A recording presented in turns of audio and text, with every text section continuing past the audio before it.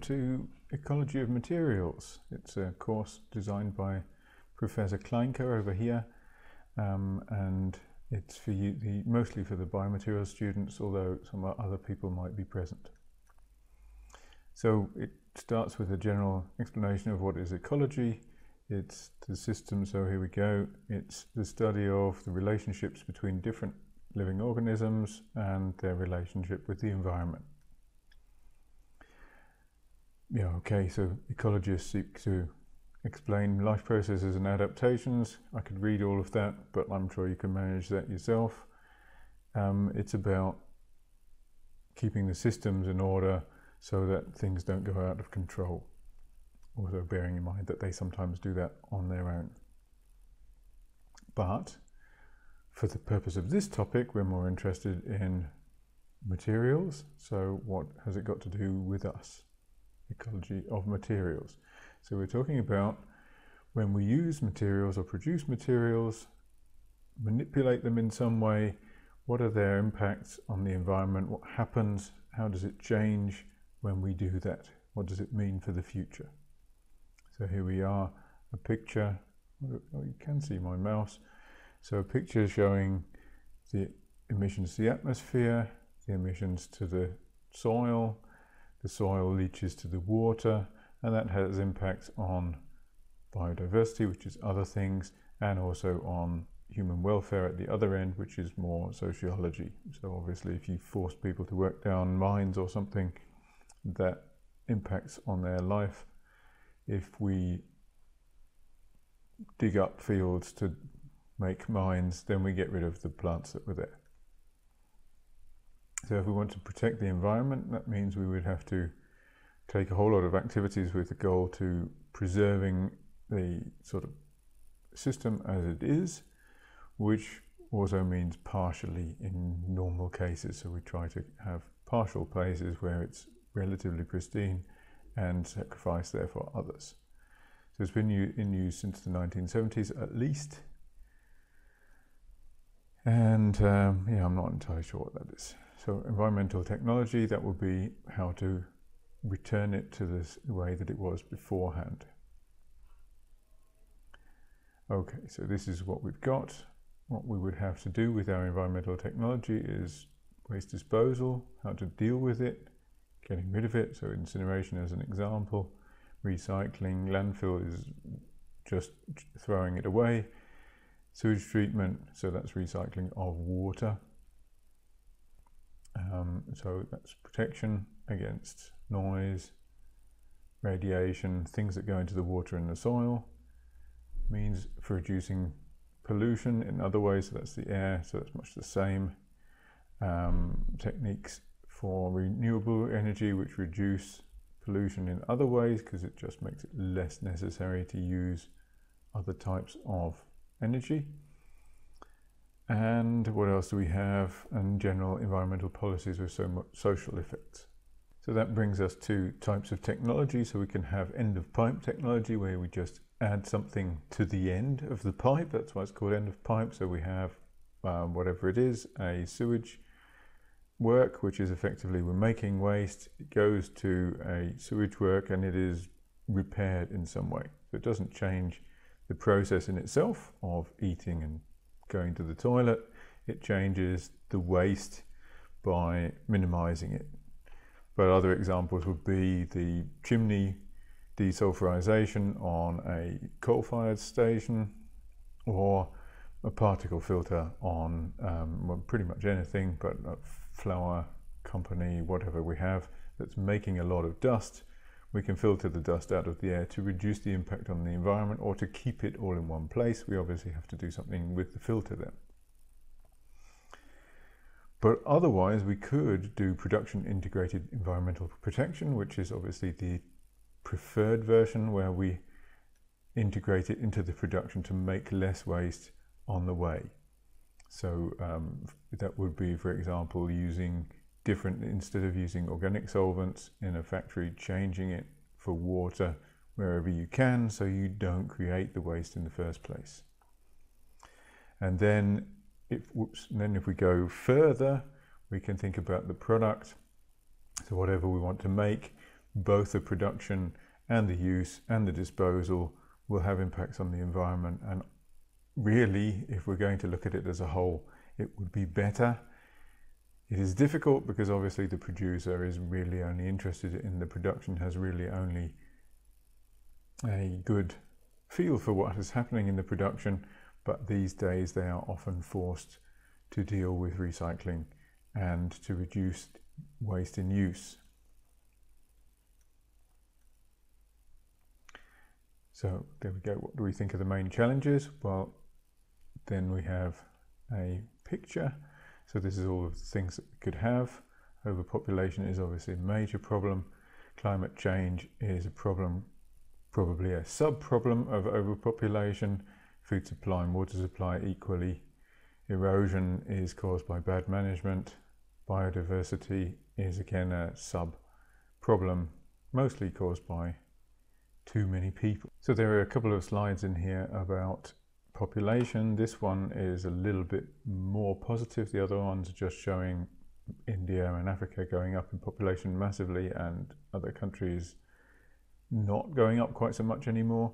But we can see here that there is a very large growth in the early part of this century and the end of last century, and it is now tailing off. So we would expect, well, it's now we're here.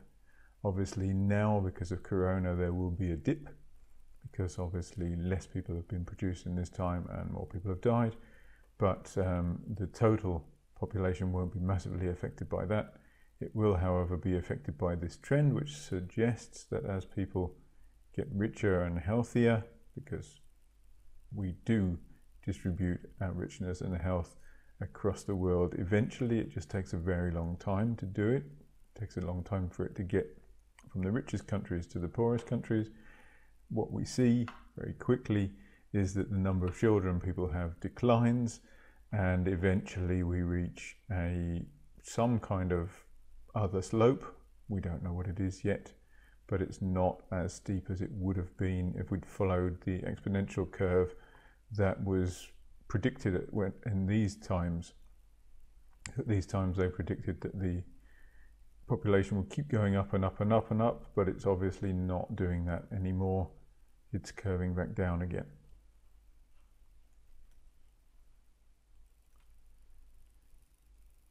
So here are some natural problems, natural disasters. So we've got weather, volcanoes, all volcanoes. So we've got wind, we've got lightning here, got a tornado, not entirely sure what that is. It looks like an avalanche. And they are obviously increased by us. So this would be a drought caused by people moving the water to a different place. There's several of these. There's places in China, there are places in Russia where the lakes no longer fill where they used to, and so there are boats left stuck high and dry, far away from the water.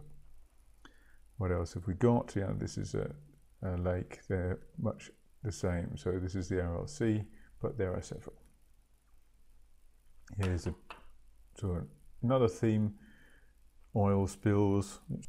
So the next little bit is about population and ecological footprints, so how much we need per person. So this is per person, how many parts of land, how many acres of land effectively, or hectares of land that people need per person.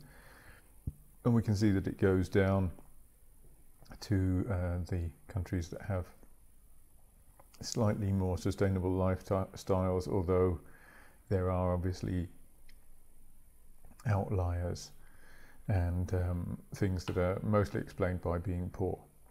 And obviously the worst country is the USA, and have been for a long time.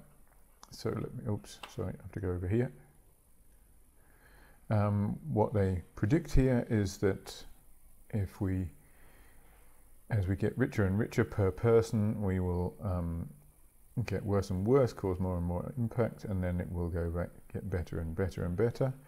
This is sort of true, although if we look here, not really, because America is one of the richest and still uses the most land per person. If we look here, this is the amount of carbon dioxide emission per person per year. and the income, and you see that it doesn't really come down. It's more of a straight line. So let's do this bit next. What we can see here is hang on, let's start again. What we can see here is that environmental concerns are not a new thing. It's been a theme for a long time, so even in Roman Empire or in the South Americas, there was a much work, much effort put in to recycle things, to get rid of sewage, to get rid of waste, to make the fields more productive. So in the South American cities, they recycled the dung of their goats, and it was a particularly good system. It was limited, it limited the city to a certain size, but it was very good for its time. The Romans used water. They brought it to most of Europe. Many of our students don't come from Europe, and they wouldn't have had that, but it was a different thing at different times. However, as you can see, as early as 3000 BC, people were channeling water to go to their settlements to change the amount of water coming in and the amount of water going out.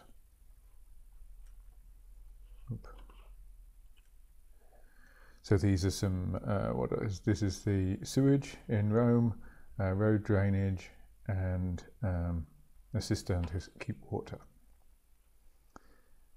That's toilets and camp toilets in somewhere, wherever that is.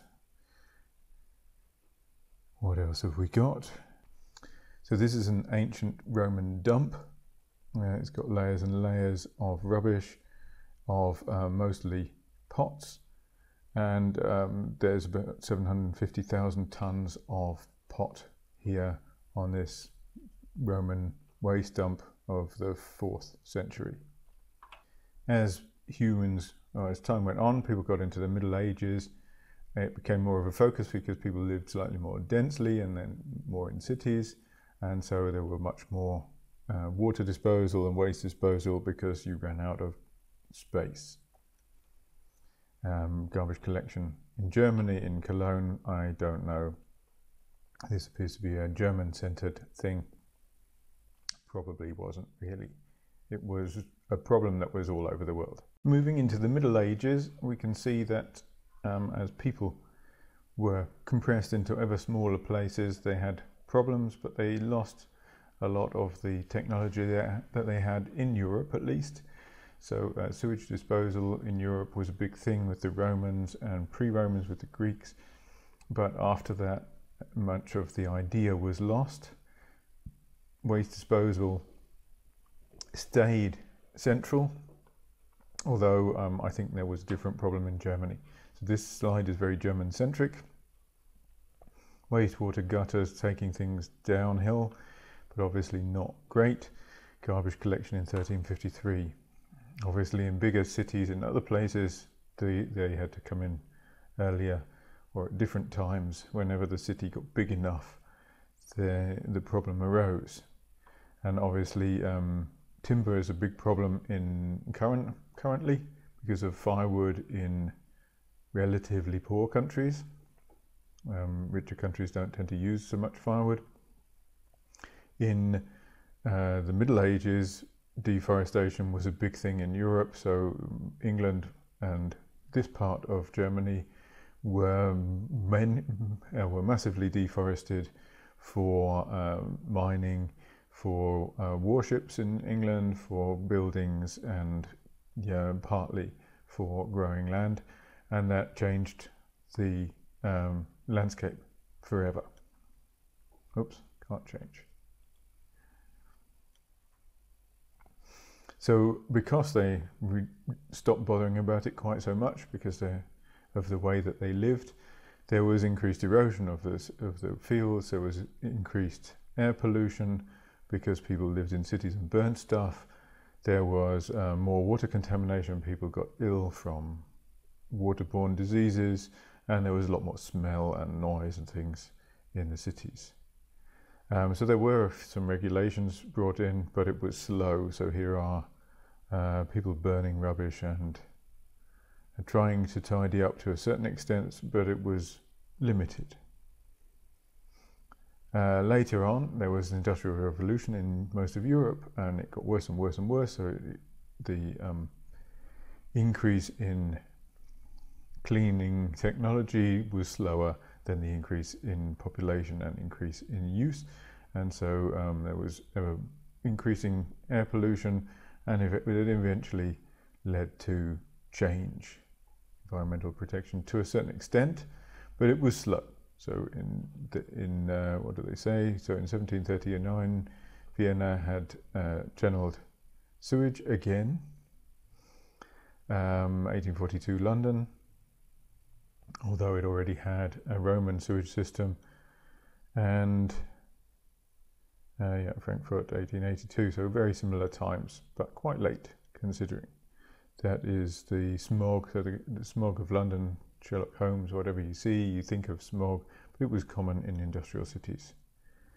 As we got into the 20th century, there were certain problems. So nature conservation increased, but there were some kind of difficulties in that there were occasional things like the right-wing folkish movement, which obviously brought a lot of things into disrepute because they became the Nazi party later. So nature conservation did get linked with a racist ideology and sort of home, it's our stuff. So it did put it back for a long time, but then came in the 1960s later in the sort of hippie movement in Europe and America. Obviously in other places longer, but here he's got some examples of other things. So Bhopal, that's a lot later. The dying forest, which was acid rain, all of those were a lot later. This picture was a big hope. So this was a photograph taken from Apollo 17, and it was hoped to bring home to everybody how fragile our environment is. It worked for a little while, and now we're going to a larger and larger and larger policies to try to get countries to work together more. Because obviously acid rain, for example, was a problem that was the coal that was burned in England contained a lot of sulfur, and the acid rain actually rained over Nordic countries. And so they exported their waste effectively to other countries, and you can do that in the air and you can do it in the soil. So international agreements have to be in place to try to put pressure onto countries to stop doing that, because obviously if you produce it and somebody else has to pay to tidy it up, it reduces the incentive to do anything about it. So here are some important dates. It's not current, so it only goes up to 2010, but all of the different things that happen, so sea, water, tropical timber, the Montreal Protocol was about the ozone layer, later it's about climate change, more tropical timber, can't say it, persistent organic pollution. So this is a list of topics for this semester. There is also nanoparticles in there somewhere. We will go through those, probably at a fast pace, but we'll go through those. So that's the end for this time. I'm going to close and then I'm going to record another one immediately afterwards on the next one.